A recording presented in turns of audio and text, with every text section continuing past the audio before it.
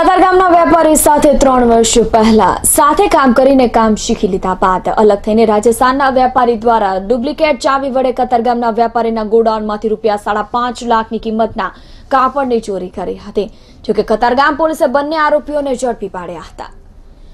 ગોડાર માનસરોવર પાસે શ્રી રેસિડેન્સીમાં રહેતા અને કતારગામ વિજયનગરમાં ગણેશી ટ્રેડર્સ નામથી કાપડનો વેપાર કરતા વેપારી કિશોરભાઈ હિન્દુરામ રાઠોડને ત્યાં રાજસ્થાનના પાલી જિલ્લાના વતની અને કતારગામમાં કૃષ્ણા પટપટ પર રહેતા સુરેશ રેવાશંકર માલી 3 વર્ષ પહેલા નોકરી આવ્યો હતો।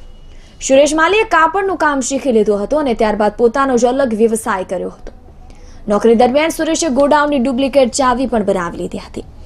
કિશોરભાઈથી અલગ થયા બાદ સુરેશ માલીએ તેના મિત્ર અને રાજસ્થાનમાં જ રહેતા ગોવિંદ કુમાર જીયારામજી માલીને બોલાવ્યો હતો અને ડુપ્લિકેટ ચાવી વડે કિશોરભાઈના ગોડાઉનમાંથી ₹5,24,000ની કિંમતનો કાપડનો જથ્થો ચોરી કરી ત્યાંથી ફરાર થઈ ગયા હતા। આ સમગ્ર ઘટના સીસીટીવીમાં કેદ થઈ ગઈ હતી। આ બનાવ અંગે કિશોર કુમારે કતારગામ પોલીસ મથકમાં આ બાબતે ફરિયાદ નોંધાવી હતી। આ બનાવ અંગે વધુ તપાસ પીએસઆઈ એબી મહેરિયાએ તપાસ શરૂ કરી હતી અને ચોરી કરનાર બંને આરોપીઓને ઝડપી પાડ્યા હતા અને કાયદેસરની કાર્યવાહી સાથે વધુ તપાસ શરૂ કરી હતી।